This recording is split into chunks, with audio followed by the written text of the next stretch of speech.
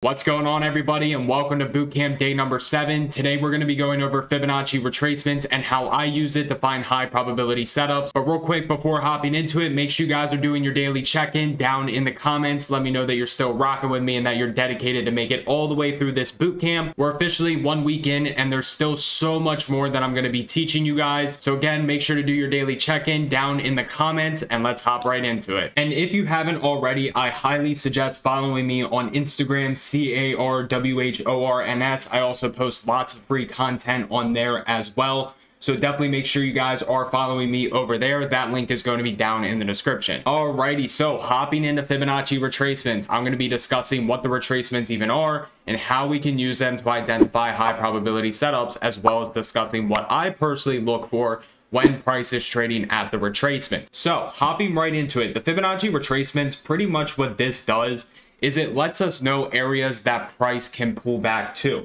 So if we were to just go on up here into a blank space, if a stock is uptrending, setting higher highs, higher lows, higher highs, higher lows, higher highs, we can use Fibonacci retracements to understand where this higher low could be, or this higher low as well. As a result, helping us prepare for a potential trade if price does come down and hit the retracement.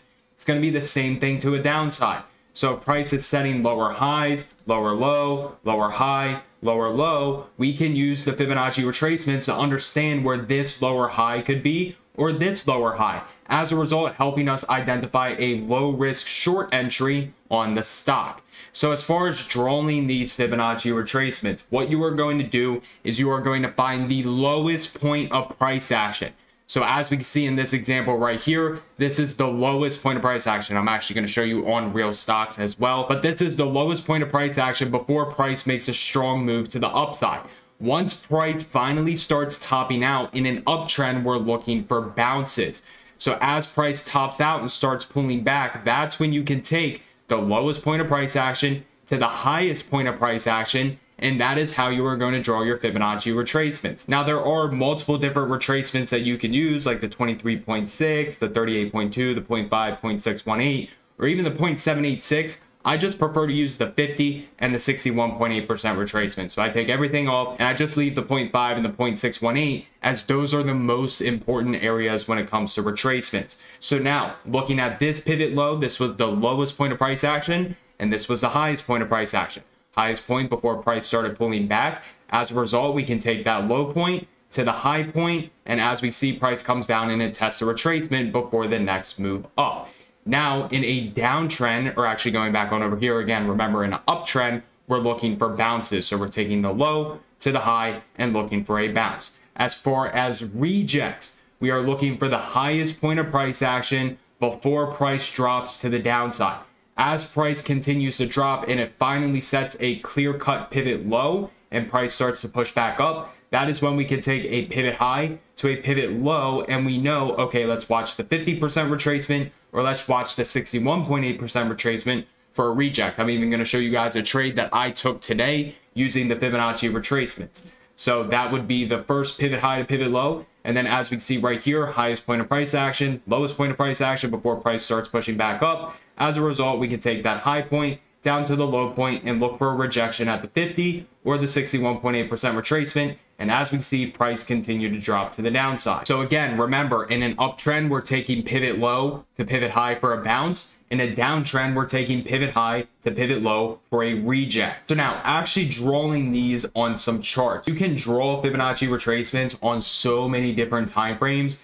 It just really depends on the overall price action. But looking at CRWD on the monthly time frame, I actually believe this did hit a Fibonacci retracement. So if we take the pivot low, lowest low to the highest high on the monthly time frame, we can actually see right here, price came and tested that 61.8% retracement before having the next move up. So if we just go ahead and mark this and we go to a daily time frame, and let's put on a 3-year, head on over here, we can see that price came down, bounced right off that 61.8% retracement, had a nice daily close above the level, which would have validated an entry long. You can use this for swings, you can use it for day trades. And as you see from that point right there, once price closed above it at 140, it rallied all the way into a high of, it looks like, around 205.87 before then pulling back. If we head on over to SPY on the monthly time frame, how could you have known that this 350 area was the low last year? And I made a video the day before we hit this level telling everybody to watch it. If you take the lowest low, the 2020 low, to the all-time highs at 480, you can see that 349.12 was the 50% retracement. If price were to break below that, it would have likely tested 318.25. Sure enough, what did we do? Pretty much tested it to the dollar, and then we rallied all the way up into 460 from that point. Again, I made a video the day before we touched it telling everybody to watch that. If we head on over to QQQ on the monthly time frame, if we just go ahead and delete this, take the pivot low, again 2020 low, all the way up to the high point right here, I told everybody to watch 258 the day before we touched it. And as you can see, price had a nice drop below and then reclaimed it, held it here, held it here, held it here, and now price has rallied all the way to a high of almost 390 off of that point. If we go to the weekly time frame on QQQ, let's start looking. We have a pivot high, pivot low here, pivot high, pivot low here, pivot high, pivot low here. So what can we start doing? Let's take this pivot high to pivot low. Price got very close to 61.8, however, did not hit it. Let's take this one right here. Price hit the 61.8, denied it, and as we can see, price then moved into a new low. We have another pivot high, pivot low right here. Let's take that one. 50% retracement, 50% retracement, started moving to the downside. How about let's just take this highest high all the way down to this lowest low. And it looks like we had a little bit of price action at that level, but not too much. Actually, it ended up breaking above it. But if we head on over to SPY, SPY actually did have the reaction. I remember the level 429.61 because I was waiting on it for literally ever to hit, and it hit it, and we took a beautiful trade off of that 429.61. We go to the daily time frame, we see that we rejected it multiple times right here. So again, you can use this for swing trades, you can use it for day trades. It just depends on what your trading goal is going to be. So now let's look at a daily time frame. Let's take this 348.11 all the way up to this high point right here. We can see that price held that 50% retracement multiple times. What about this pivot low to pivot high right there? You can actually see price hit the 50% retracement to a T right there. So you can draw these on the daily time frame. You can draw them on the 4-hour time frame. So if we go to a 4-hour, there was an area that I think it actually hit on ES and then we bounced on Friday.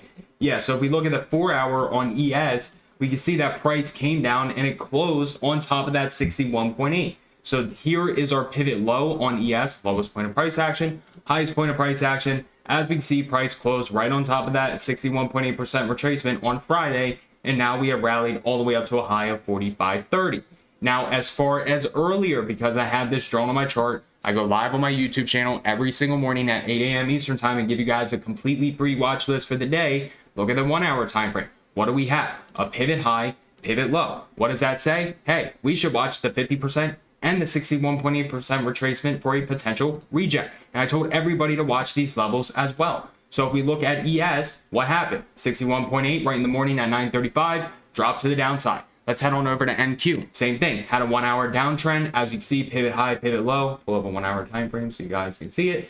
Pivot high, pivot low. What did price reject right in the morning? The 50% retracement before dropping all the way down to a low of 15,334. So now what about an intraday fib? Because this is exactly what I used today to find a beautiful put entry on SPY. So looking at SPY today, price came up, it hit that 50% retracement and made a move to the downside. So as a result, what was I looking for? Price to come back up, potentially set a higher low, and then take price lower. So as price rejected that 50% retracement, dropped to the downside, I noticed, okay, we have this high point, we have this low point as price started to move up. So what did I do from there? I took this pivot high to pivot low, and this was traded live inside of Team Bull Trading today. Traded live. We had an entry here and we had an entry right up here.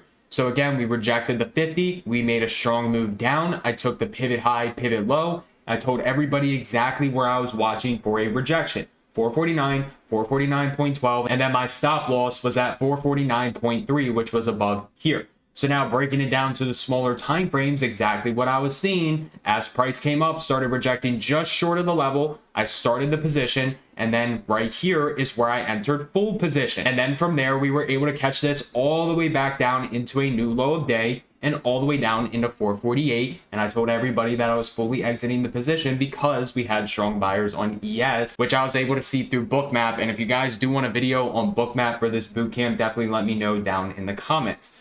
But again, you can use these Fibonacci retracements on any time frame. It just depends. Where is that clear-cut pivot high, pivot low? So if we're looking at a 1 hour time frame, yeah, we had this pivot high, pivot low right here. And what happened on Friday? Price came up, hit the 50% retracement at 452.9, and then sure enough, what ended up happening? We dropped down and set a new low. These Fibonacci retracements are everywhere. Now, what invalidates these setups? If price breaks it. So as we see, price broke the 50% retracement. If it breaks it, I don't care about it anymore. I delete it off my chart. If it breaks the 61.8, I go ahead and I delete it. I don't care about it anymore. So as price broke through right here, immediately just delete it. It's no longer valid. As long as price does not break and hold the level, it is still valid. This one right now, however, 452.9 is invalid because price set a new low. So at this point, there's actually no other clear-cut pivot high, pivot low that we could use for a good reject besides there to there. So maybe price comes up today and it tests 450 to 450.25 and it rejects. Maybe it doesn't. Maybe it just blows right through it and it continues to the upside. But the reason why I like Fibonacci retracements is because it lets us know an exact level to watch. With supply and demand, it's more so an area that you want to watch. With Fibonacci retracements, it's very precise on what level you should be watching. That's why I prefer to use it. And again, it's very easy to use. All you have to do is find a clear-cut pivot high to pivot low, or a clear-cut pivot low to pivot high. And then it lets you know what areas you should be watching. If we're looking over here on SPY on the 1 hour time frame, pivot high, pivot low. Price tried to bounce that 61.8, but ultimately it failed. If we head on over to the 5-minute time frame and we actually look at price action when it hit it, and this is another reason why I really like the retracements, because you can try it off of the level, and then if price breaks it, you just get out of the trade. So your invalidation point is right on the opposite side. So as we see, price comes down, it tests the 61.8, try to hold it as support, try to hold it as support, try to hold it as support. Where's your stop loss? Right on the opposite side of those candlesticks. So as price dropped right here, this would have stopped you out of the trade for a very small loss. And as you can see, price continued to downtrend throughout the day. Now, what I see a lot of traders do is they're entering off of these intraday setups and they don't necessarily have an area where they can say, oh, this is my invalidation point for the trade. So the losses start to get larger and larger and larger. That's why with the retracements, you can look at this and be like, oh, price rejected the 50% retracement. Let's go short with our invalidation point right above here. Or if price comes up to the 61.8 and it denies it at 450.26, depending on how the price action reacts and you got short, where's your stop loss? If price starts showing strength right above this level right here. That's why I love the Fibonacci retracements, because it lets you know an exact level that you should be getting in, and it lets you know exactly when you should be getting out. Here's another example of a trade that I ended up taking with Fibonacci. I believe this was last week. When was this? 7/27. So whenever that was, like a week and a half ago. But as we see with QQQ, I took this pivot high, pivot low right here. Look at what price did. Right to the 50% retracement. We sniped it off a smaller time frame, so a 1 minute or 2 minute time frame. We sniped an entry at the strong rejection of the level, and we were able to catch it back down into the low of day. And again, I did all of this live. I told everybody I'm watching 383.05 up to 383.43 for a reject. And as price confirmed the level short, that is when we got short and we're able to catch this down to the downside. So pretty much what I'm looking for when price is coming to these Fibonacci retracements is exactly what we discussed in previous classes. If you guys haven't seen the previous bootcamp videos, I highly suggest that you guys go and watch those as soon as you're done with this. If price comes down to our retracement, so we're looking for a bounce, what are we looking for? Bullish hammers, bullish engulfing, dragonfly dojis, or long lower wicks to suggest that buying is happening at that level. Piece it together with the volume, and the volume is going to tell us if orders are being filled and buyers are entering the market at that bounce. If we're looking for a reject, we're going to be looking for inverse hammers, gravestone dojis, bearish engulfing, long upper wicks, and then piece that together with the volume at the area of interest. That is going to let us know if sell orders are being filled up at that area and if sellers are entering the market. If we start seeing the volume in the price action confirm at the level of interest, what does that do? It confirms an entry. And now that we've gone through how to identify all of our levels, support and resistance, supply and demand, Fibonacci retracements, tomorrow we are going to be piecing everything together price action, volume, and all of the levels of interest. And I'm going to be showing you guys how to find high probability setups combining all of those. So if you guys did find value in bootcamp day number 7, as always, make sure you guys smash that like button. Make sure you are subscribed to the channel if you aren't already, and make sure you do have that bell notification on so you are notified every single time a bootcamp video is uploaded. And if you haven't already, make sure to do that daily check-in down in the comments. Other than that, everybody have an amazing rest of your day, and I'll see you guys in tomorrow's bootcamp video, bootcamp day number 8.